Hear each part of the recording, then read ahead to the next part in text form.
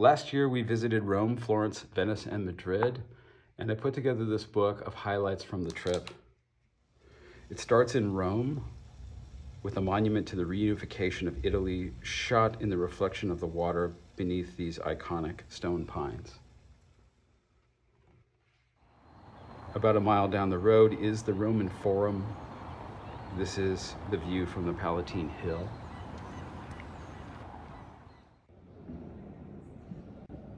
Walking through the city, it is exciting to happen upon things you didn't expect. In this case, a portrait of San Sebastian. And on the right, this moment of a nun making her way to Mass in the Church of Santa Cecilia. It's an ancient city, but it is full of vibrancy and life. The Vatican was nearly empty while we were there. We spent time in the map room, and I loved seeing how people in the 15th century saw themselves in relationship to the rest of the world. Here's a contrast between a remodeled courtyard outside the Apple Store in Rome and the Piazza Navona with a statue of Neptune and a woman having a cigarette, enjoying the day.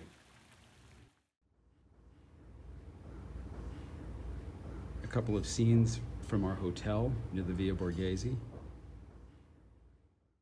From Rome, we made our way to Florence and the incredible views of the Tuscan countryside.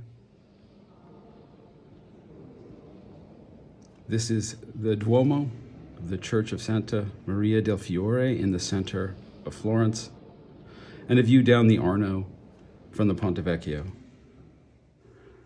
Art and craft are still alive in Florence, and this is a working sculpture and portrait studio that we happened upon. And here is the exterior of the cathedral. Fabio Figas is one of those artisans who's still at work in the city. I spent an extraordinary afternoon with Fabio learning about his craft. He's a knife maker, and his process takes him from refining the materials to make the steel to the crafting of the final product, the knife itself. From Florence, we made our way by train to Venice, and we were struck by the surreal nature of these scenes where the city seems to be rising right out of the sea.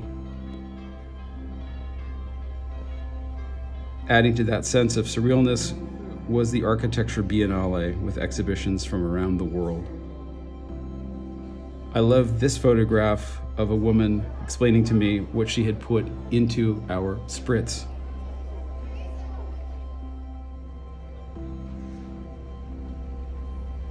Some parting shots from Venice.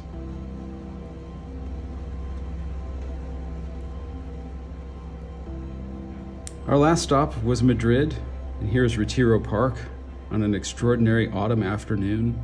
Everybody is out walking, and we joined in that great walk with friends one afternoon through the streets of Madrid, and it gave us a new perspective on life in that city.